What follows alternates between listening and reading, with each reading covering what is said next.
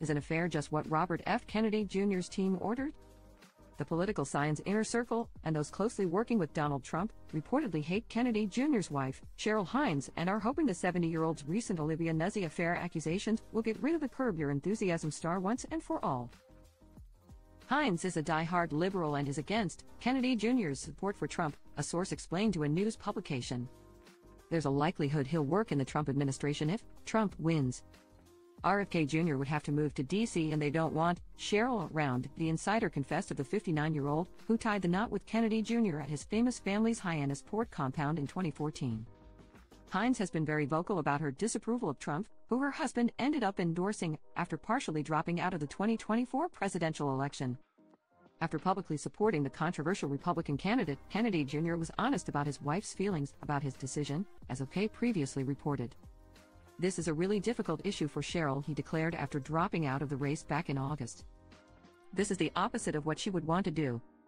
She went along with it because she loves me and she wanted to be supportive of me, but it was not something that she ever encouraged.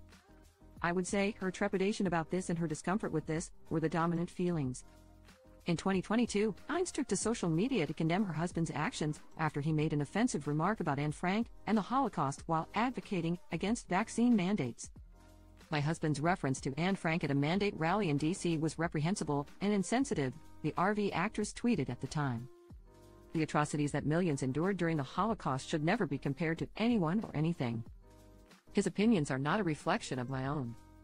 While it is unclear whether Kennedy Jr.'s recent affair drama will cause his and Hines' marital demise, the Bad Moms Christmas star was spotted without her wedding ring while attending a fashion party in Milan, Italy, on Friday, September 20th.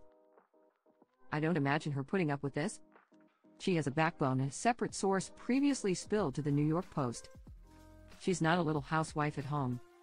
She is successful and financially independent on her own."